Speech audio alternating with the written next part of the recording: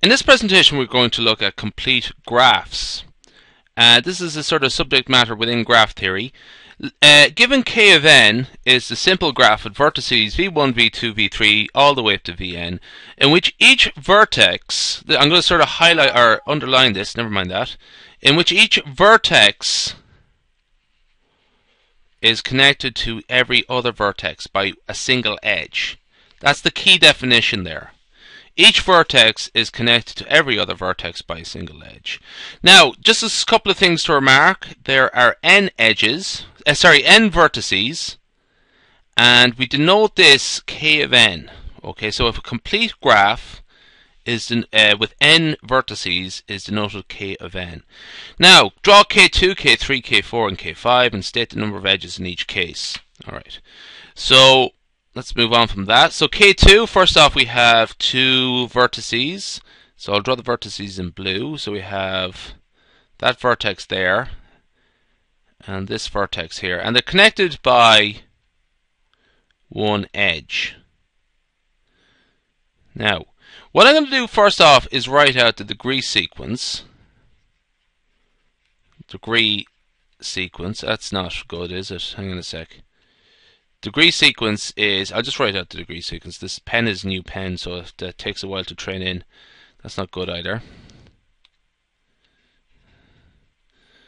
So 1 and 1 is the degree sequence.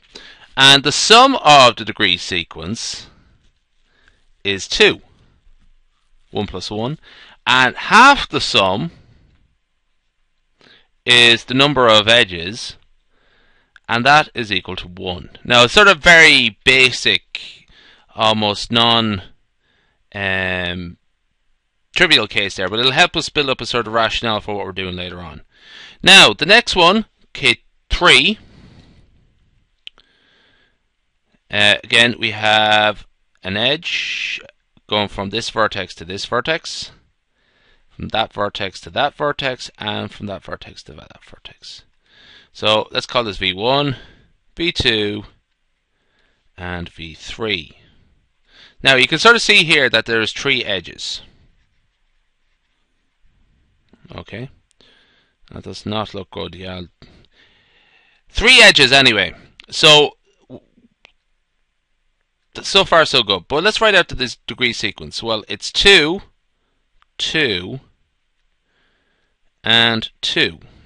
The sum of the degree sequence is 6, and half of 6 is equal, half of the sum, half of that is equal to 3. And again, that's just me stating a few very simple, well-known facts about graph theory, but I'm just building up to something there. So when I do this in the next case now, it'll be a bit more obvious what I'm doing. So K4. So let's have 4 edges, 4 vertices. So, and first off, let's connect a few of them together. But also we have to connect that one over there, and we have to connect this one over here. Now, in this case, we have 4 vertices, and each has degree 3. Okay, so degree sequence here is 3, 3, 3, 3. The sum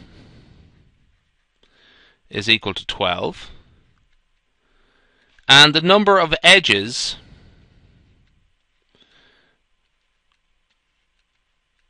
is equal to 6. Now in this case it wasn't so obvious like it was the last few times how many edges there was. Like in the couple of examples you could tell straight away, but here you have to sort of count them out a bit. Actually, I'll just do that for a second here. Let's say 1, 2, 3, 4, 5, and 6. Now, I'll do one more, K5, and then I'll talk about what the rule I'm building up to. So let's draw a little pentagon here just to start us off. So that's 1, 2, 3, 4, 5. Okay. Now let's just make the graph a complete graph. What we have to do is connect each vertex to each other vertex. So that's them all. Now look, counting through it, let's get the degree sequence. And we see that there are 4 at each point for each vertex.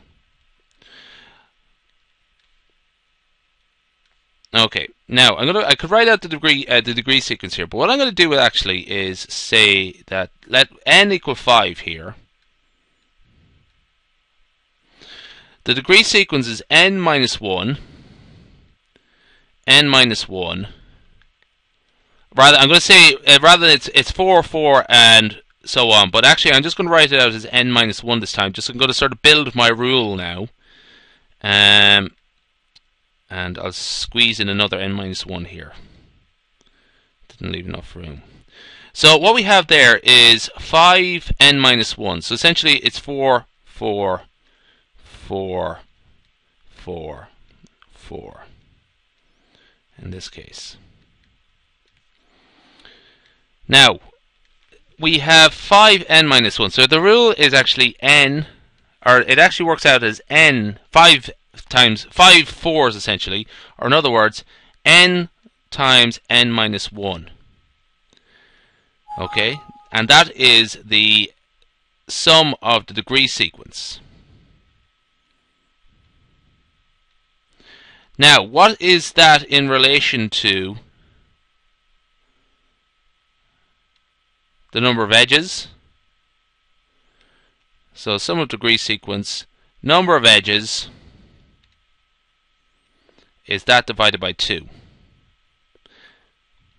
And if you look at over this video again, you would actually find that this is the general rule for number of edges in a complete graph. N times n minus 1 all over 2. Okay. So that is the video, and we'll leave it there.